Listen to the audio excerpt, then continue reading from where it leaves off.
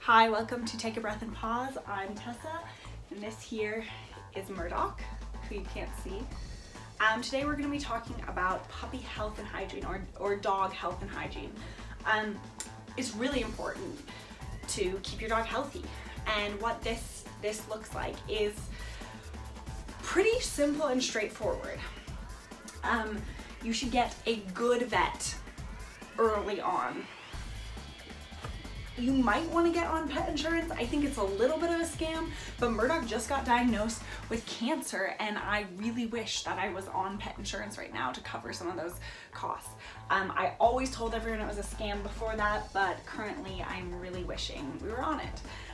It's also very, very important to brush your pet's teeth.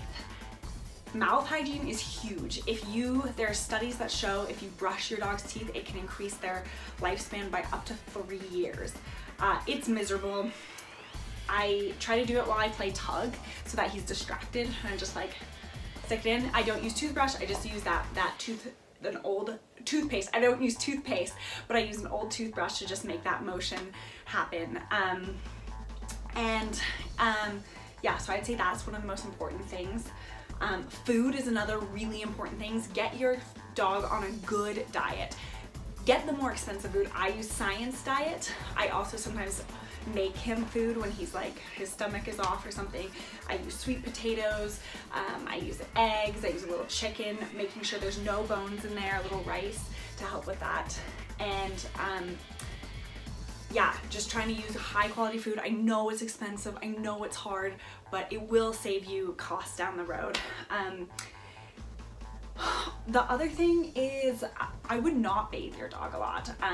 They have very natural oils that help with health. If you bathe your dog a lot, that will actually cause more problems. I never bathe Murdock because he hates it, but I do once or twice a year use waterless foaming dry shampoo.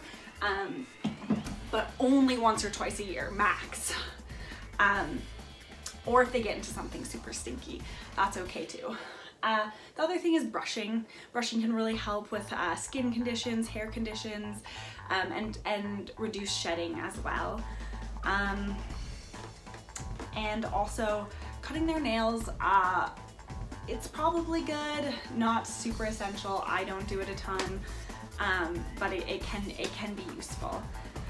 So those are the things I would say are the most important for health and hygiene.